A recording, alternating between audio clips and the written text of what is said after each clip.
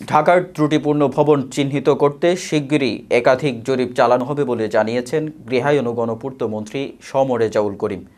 এজন্য রাজউকের পাশাপাশি কাজ করবে বুয়েট।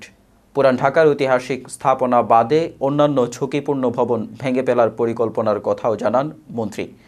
রাজউক, জাতীয় গৃহায়ন কর্তৃপক্ষ ও গণপূর্ত অধিদপ্তর সহ মন্ত্রণালয়ের ১২ প্রতিষ্ঠানের কোথাও নিয়ম করে পার পাওয়া যাবে না বলেও সতর্ক করেন তিনি। ঢাকা রিপোর্টার্স ইউনিটির সাগররণী মিলনায়তনে শুক্রবার সকালে এই মিট দ্য রিপোর্টার্স অনুষ্ঠানের আয়োজন। অনুষ্ঠানে গৃহায়ন ও গণপূর্ত মন্ত্রী রেজাউল করিম তার মন্ত্রণালয়ের বিভিন্ন বিষয়ে খোলামেলা আলোচনা করেন। আমার রাজুকের লোকরা কি কাজ করলো, বুয়েট কি কাজ করে, কম্পারেটিভ স্টাডি করব। 2টা টিম করে আমরা রিপোর্ট আনবো।